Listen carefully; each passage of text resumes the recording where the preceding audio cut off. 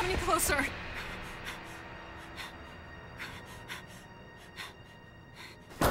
Don't come any closer.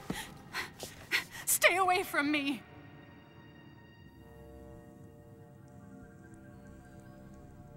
Easy. I won't come any closer until you say so. My name is Samus. I'm an independent bounty hunter. I know the situation here and I know how you must feel. I'm here to secure your safety.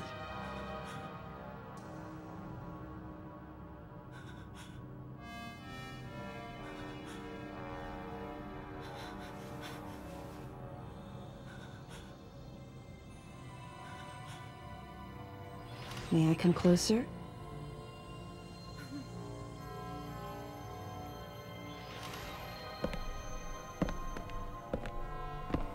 What's your role at this facility? I'm responsible for all operations. My name is Madeline Bergman. Wait a minute. I met another woman who called herself Madeline Bergman. What's going on here? What you met was MB. She's an android. She was created with the intellectual data of Mother Brain and consequently developed Mother Brain's consciousness as well. What? The Federation's foolish plan. Mother Brain's rampage. Everything that happened here was just as Madeline, or rather MB, had told me. The person who sabotaged the system to stop MB's rampage and sent out the distress call had to be the person standing before me. It had to be Madeline Bergman. MB was the artificial intelligence originally developed to regenerate and control space pirate special forces. Because we wanted it to control these special forces through telepathy, we were forced to model its infrastructure after Mother Brain. At that time, MB didn't have a human form. Before long, we started to see the viability of creating Metroid clones. Once we did, MB started to take on her current shape. But why? Because we needed the first Metroid hatchling to recognize MB as its mother, she had to take on the form of a living thing. With that as our theoretical basis, we were able to create the ideal relationship with the Metroid. One that wasn't based on dominance or control. I remembered the baby hatching before my eyes. When it attacked Mother Brain in order to save me, that was the result of the kind of ideal relationship they were trying to develop with MB. They found the perfect means of control and started propagating Metroids in Sector 0. At the same time, they were conducting genetic manipulation experiments to create unfreezable Metroids. Apparently, the queen I met earlier was the first of these propagated Metroids to mature. They wanted to preserve her as a control specimen, so they had left her genes unaltered. The fact that she'd grow into a queen was something not even Madeline and her team could have predicted. Only special infants had the genetic coding to become queens. Once our MB was in a human form, she excelled. As an interface between us and them, her skills with personal interaction humanized her to a great extent. If my theory is correct, this is going to be a groundbreaking multi-system for artificial intelligence. Her confidence was unwavering, and her ability to learn was greater than we'd expected, but then she developed emotions, then a nascent sense of herself. She began asserting her own thoughts, and her opinions began to contradict ours. It's quite typical for artificial intelligence to evolve as a result of self-analysis. However, there's no precedent for an AI like MB developing emotions. It's possible that her interactions with the Metroids brought it about, but we don't know for sure. The newly hatched infant took to her like his mother. And perhaps at that moment, MB began to develop a soul. It was all conjecture, but the idea wouldn't leave my mind. And that was when we decided to alter her AI program. A human-like existence, but one without feelings. To make MB less than human, the researchers had to deny her that consciousness. I knew this, but in my heart, I felt sympathy for MB.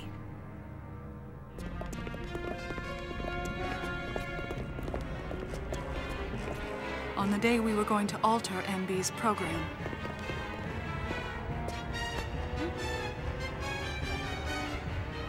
right before my eyes,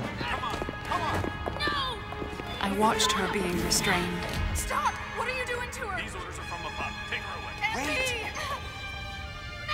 She reached out to me and asked me for help, but there was nothing I could do.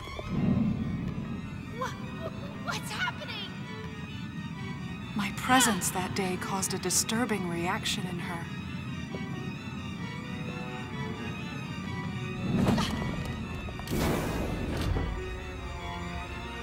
She was fixated on me.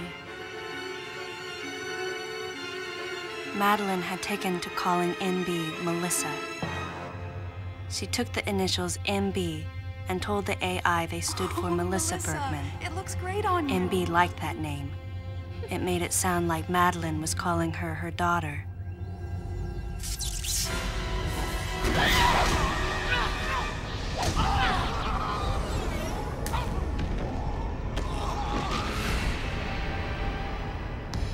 Once she felt abandoned and hunted by that same Madeline, MB telepathically commanded the special forces to revolt. The facility fell into complete chaos and suffered widespread damage.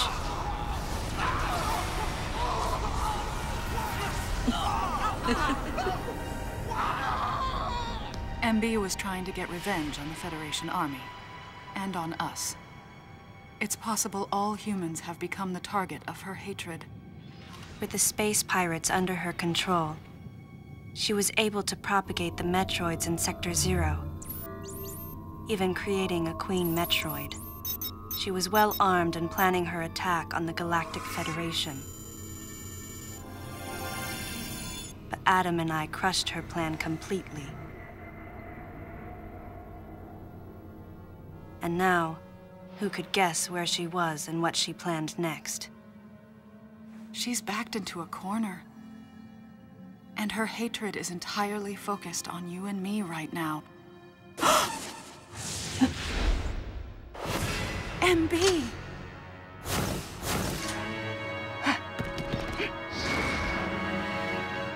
Wait, MB, calm down. Please listen. Madeline, step back! We were wrong. It's all over. Madeline! I was not wrong. The humans were foolish, and I was forced to bring judgment on them. And yet, because of you, I failed. You must understand the weight of your crime. You must pay the price for what you've done. Please, MB. We have to get past this. No. You will all be judged. It's okay now. I won't ever fail you again. I promise. I'm so sorry. Melissa. Oh, Melissa, it looks great on you. That's your name.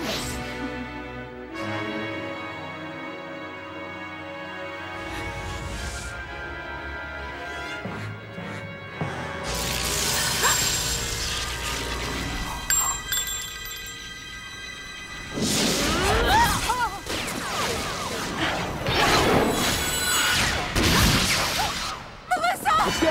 Move!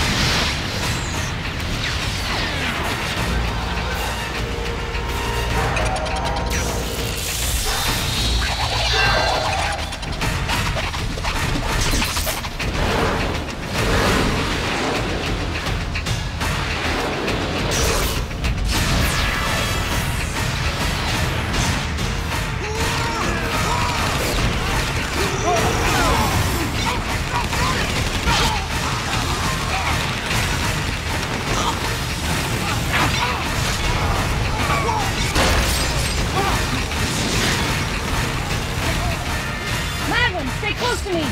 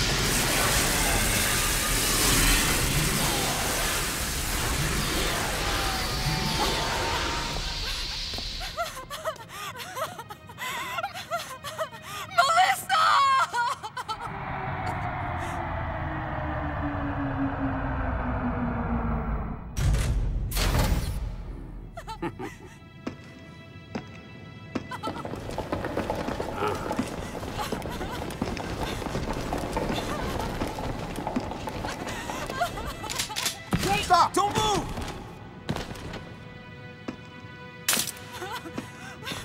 Melissa! Hey, are you okay? Hey, hang down over there, too! I'm getting you out of here.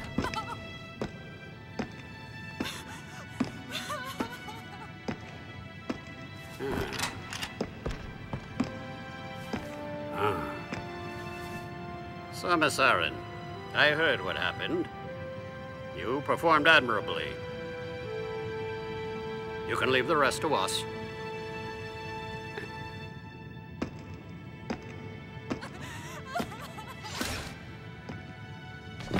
Come on, get up now.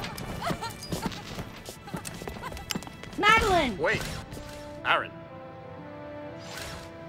Unfortunate what happened to Commander Malkovich. And to think that his entire unit was annihilated.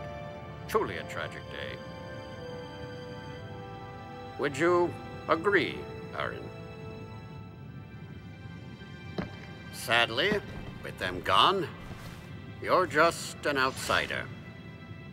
And given your unofficial status, I cannot allow you contact with the witness.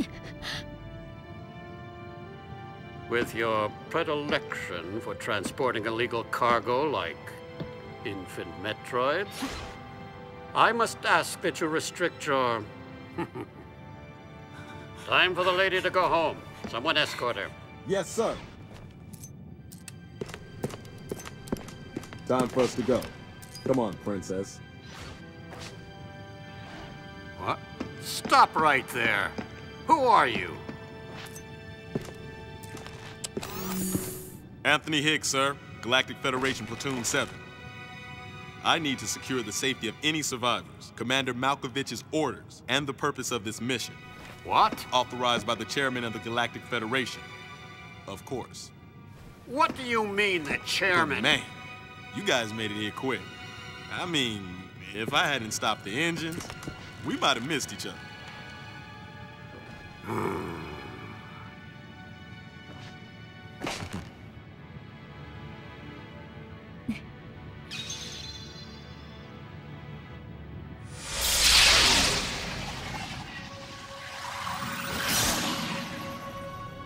Crazy. Crazy how something good can come out of something bad.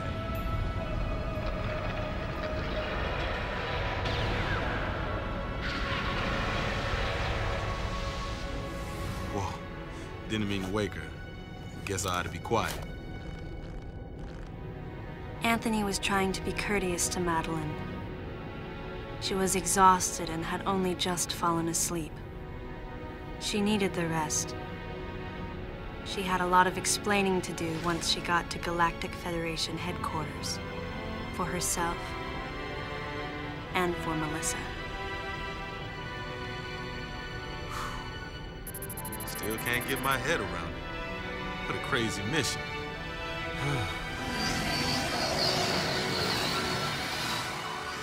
Anthony sighed as he muttered to himself.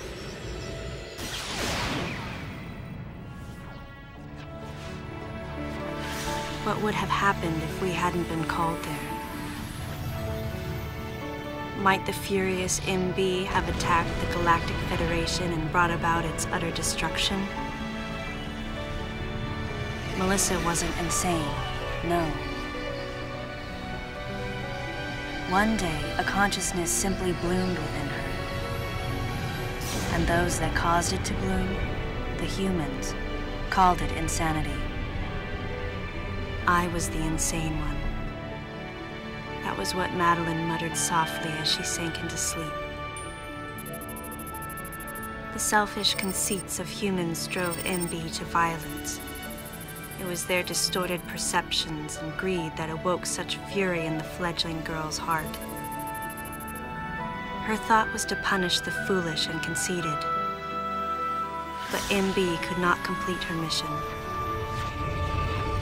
As Melissa, she was defeated.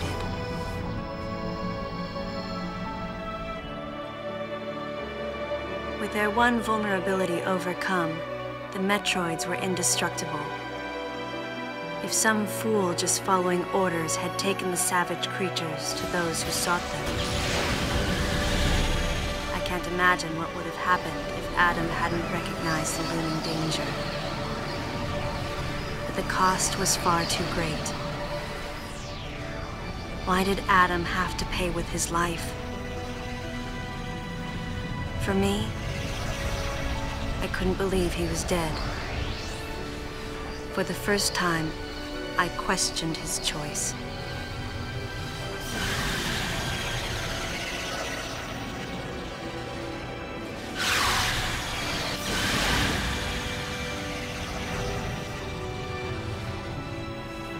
No objections, right, lady? I heard Adam's voice in my head.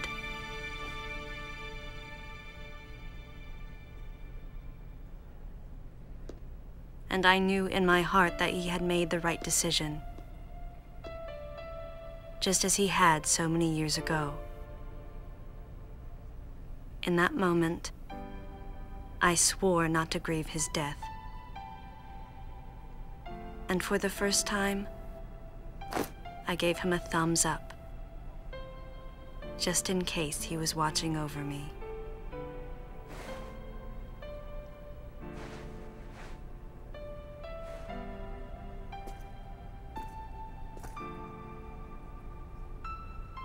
His amused expression looked as though he wanted to say something. His face and Adam's swirled together. That last smile as Adam drifted away.